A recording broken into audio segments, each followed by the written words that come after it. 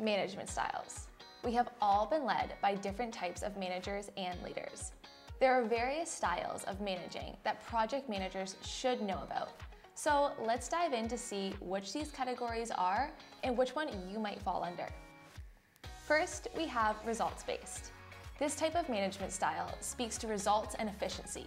It doesn't matter how you get things done, as long as they get done well and as quickly as possible.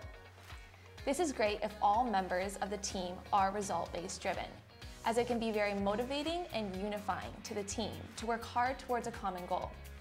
However, not all people are suited for result-based environments, and in some cases, it can leave people feeling unsupported and isolated from one another. Second, we have democratic management style. Democratic leaders are eager to involve their entire team in company decisions rather than making it an isolated manner. They feel confident in their team and they care about their employees' opinions. This style is great as it creates a strong bond of trust and respect. It encourages everyone to participate and contribute to the team. This style, however, requires ownership of ideas. So although everyone may be contributing to conversation and passing of ideas, ownership needs to happen to determine a plan of action. Third, we have transformational management style.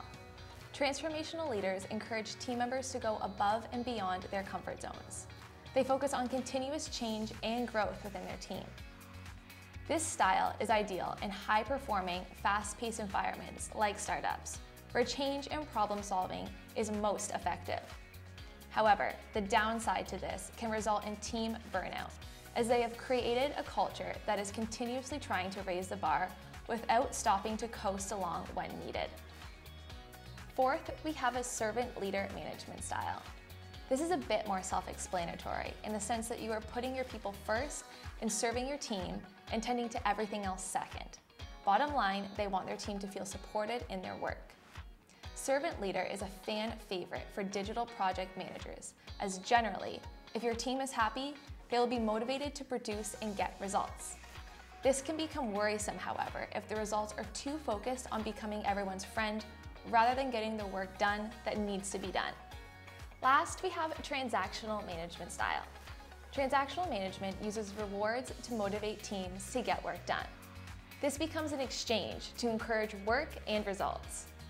This is great for short-term solution and gains, and has proved to be very effective, especially if there's a lot of work that needs to get done. However, transactional management is not a long-term solution. Eventually, the rewards will run out, which means the work results will too. So now that you have an idea of what types of management styles that project managers can possess, you will see that there's not one management style that proves itself above the rest. But with that being said, what kind of management style do you think that you are? We'd love to see the various types of leaders out there.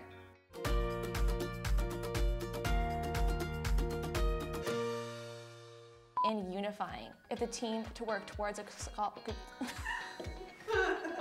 as long as they get done quickly and well as possible. I'll just be like, me, with that being said. But